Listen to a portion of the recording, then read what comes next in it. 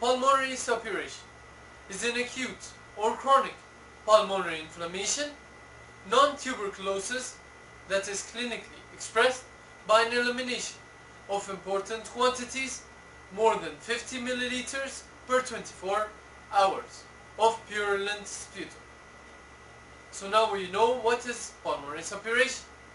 What is the clinical picture seen in pulmonary suppuration? Bronchitic syndrome, cough which is productive, purulent sputum, signs of infection like fever, malaise, dyspnea.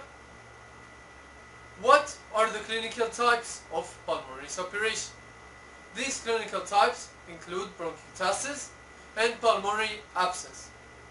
How can you differentiate between these two? Bronchiectasis is open bronchi, while pulmonary abscess is closed bronchi, which can open in evolution. Furthermore, the etiology of bronchiectasis is the exacerbation of the polymorphic saprophyte flora, while that of the pulmonary abscess is pathologic flora, unique germ. Let's talk now about the bronchiectasis. Permanent dilation and destruction of the larger bronchi caused by chronic infection and inflammation, employing all the layer of the bronchic wall, cartilages, musculature, elastic fibers, and their replacement with fibroid tissue. Segmentary and subsegmentary bronchi, permanent obliteration of distal bronchi. Neighboring emphysema, fibrosis, atelectasis. Bronchiectasis types include cylindrical, varicose, and saccular. What are the different causes of bronchiectasis? 1. Cystic fibrosis. 2. Alpha-1 antitrypsin deficiency. 3. Infections. These include like necrotizing germs, Staphylococcus aureus, Klebsiella, pneumonia.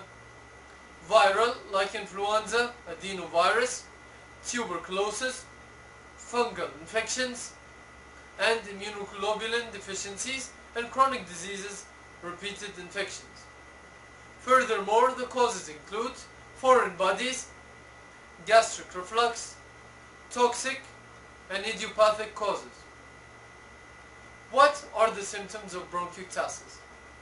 These symptoms include a cough matinal, accentuated by changes in body position, sputum production which is variable quantity, increase in acute periods, thick, tenacious, 3 stratums, purulent, mucus and foamy. And from the symptoms of bronchiectasis includes hemoptysis. What about the physical examination of bronchiectasis?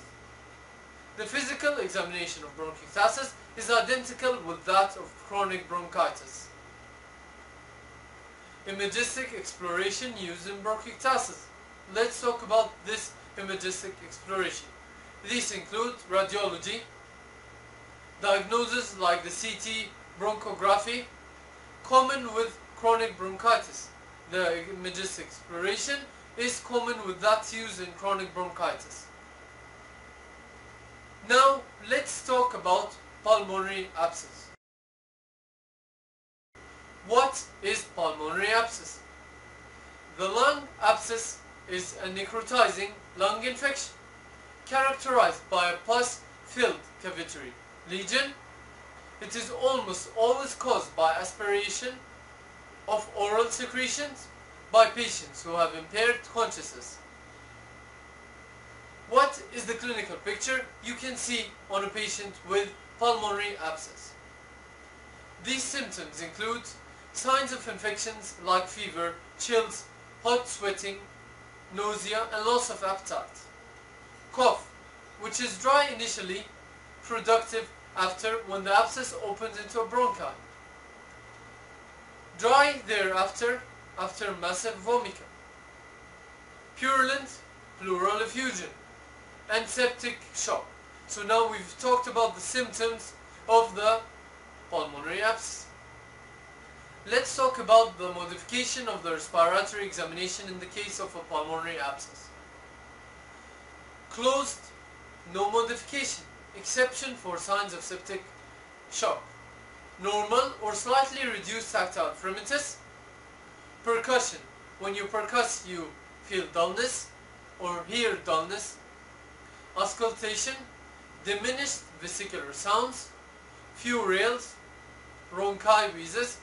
As for opened, palpation, increased tactile fremitus, as we've mentioned when compared to the closed, is normal or slightly reduced tactile fremitus. Let's continue talking about the opened. Percussion, you feel dullness, hyperresonance, metallic resonance when speaking. As for the auscultation in the open, harsh vesicular sounds, rales, bronchi, and coarse crackles. Thank you for watching and looking forward to see you in the next video with a new topic.